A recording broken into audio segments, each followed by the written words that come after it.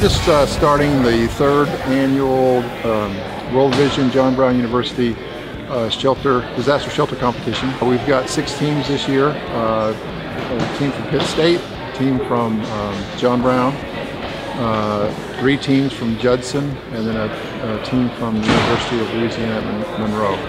Parameters of the competition are somewhat similar to the past. We've added a new test that we do. It's to determine how well the shelters will hold heat, kind of a heat retention test.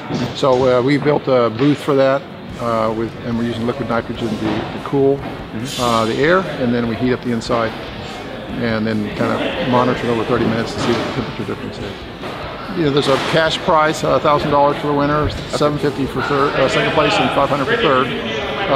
There is the possibility, now we haven't had it happen yet, but if World Vision saw something they liked that they thought could be developed, or Cascade could be developed, then they could say, hey, let's go further with this. Again, we haven't had that happen yet, but that's always a possibility.